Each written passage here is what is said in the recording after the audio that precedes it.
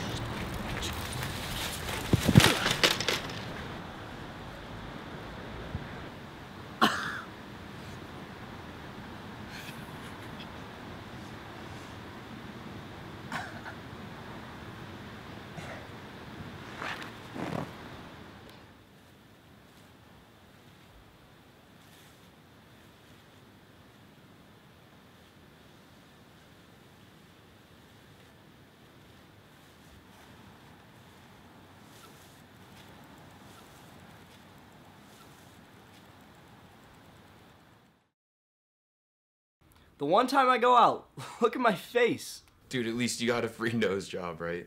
That's exactly why I don't listen to you. So you're telling me the one time you decide to go out, the one time you flip over your handlebars, that's enough reason to never try again. That's exactly what I'm saying. All right, listen, it could happen to anybody, right? So just take me, for example. Last week, I was going to the health center to get my eczema cream, right?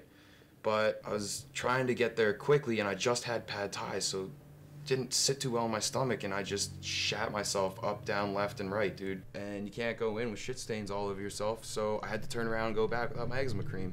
And my leg's been itchy all damn week. I don't feel like that applies to me. I don't think it does either. I'm not saying that I was struck down by some higher power or anything like that. There's a reason I am the way that I am. I stick to my routine. I do what I do, and I'm in a good place because of it. I don't see any reason why I need to stray from that.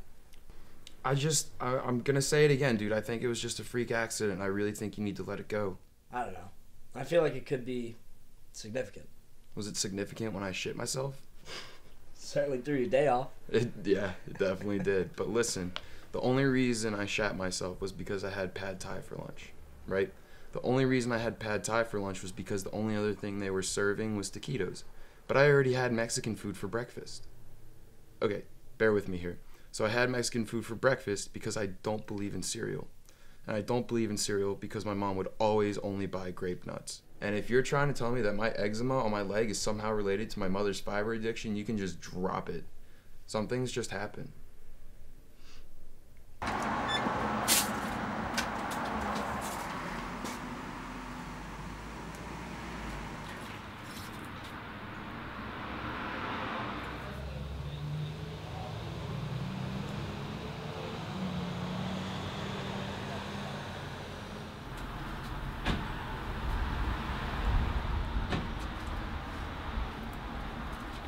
So now consider this. I had a dream recently that my ex-wife was condemned to push a boulder up a mountain for all eternity because she overcooked the borscht for dinner. No matter the date, place, or time, she had one thing on the agenda: to push that boulder up that mountain. And at the end of each day, that boulder, just before it reached the top, rolled right back down. Yet there she was the next morning to push it on up again. So, is she free? You'd probably say not. But does her life have meaning? Let's think about that.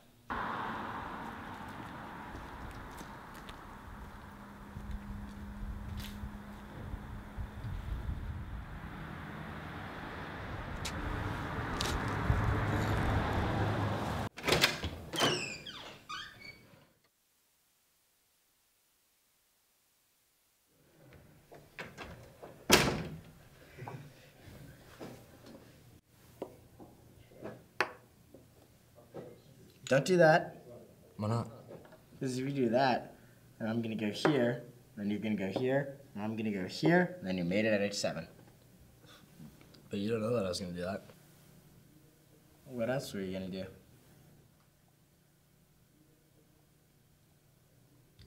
I'm seeing moves ahead, baby.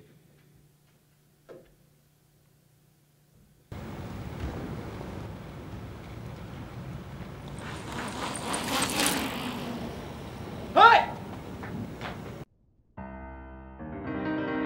This is Ben, you know what to do. Hey buddy, it's Cam. I know you got a lot on your mind, but I feel like a fun night could really help you out. I'm having some people over tonight, and I'd love to see that beautiful bruised face of yours. I really hope to see you there tonight, bud. Peace.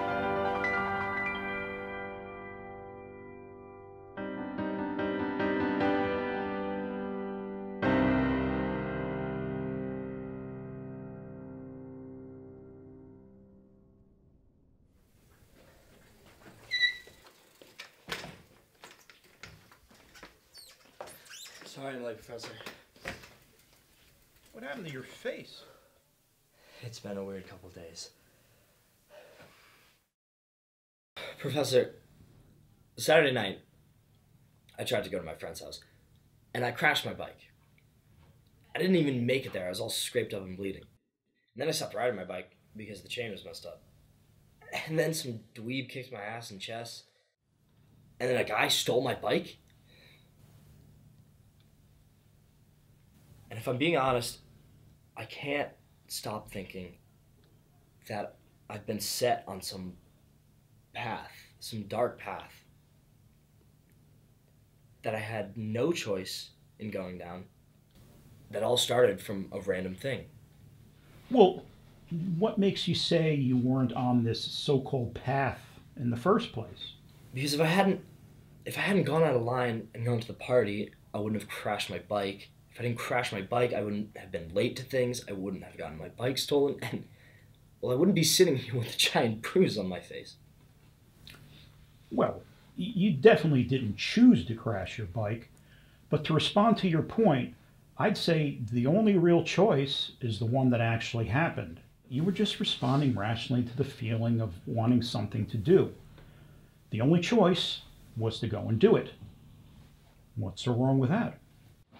If I didn't have a choice, then what control do I have? I mean, what's the point? I'm not sure there is one. And I'm supposed to be fine with that? Look, Ben, that might seem strange, but I would argue it's your best option. Either you're responding rationally to life happening around you, or you're responding randomly. For your actions to have some inherent meaning, you'd have to have multiple options to choose from that could all be rationally explained and traceable back to the origin of your causal chain, this so-called path. And we have no way of proving you do. Rationally or randomly, you can't have it both ways. And I'd prefer to act rationally. You're a logical thinker, wouldn't you? No. No? No, because, I mean, on a conceptual scale, I see your point. But in reality, that doesn't really matter, does it? How do you mean? You can't go through life that way. Well, sure you can. It just makes you a rational decision maker. Otherwise, we're just floating around blindly. I made a decision to get on my bike. Just like I made a decision to run after the guy who stole it, or even to come here. And even if I didn't have a choice, I still did it. And that means something, doesn't it? Tomorrow, you're going to wake up and come here and think that your next move doesn't matter. How can you live like that? I don't really have a choice, do I? Anything else I can help you with?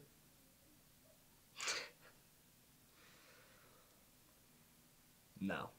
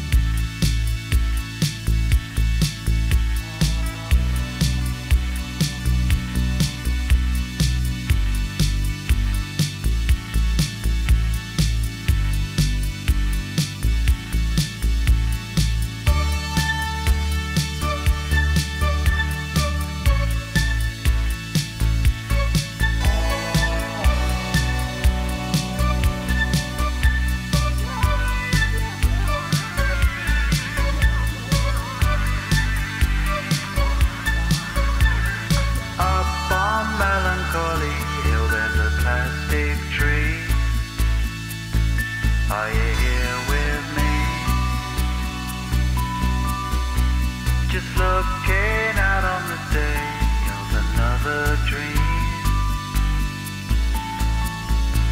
where you can't get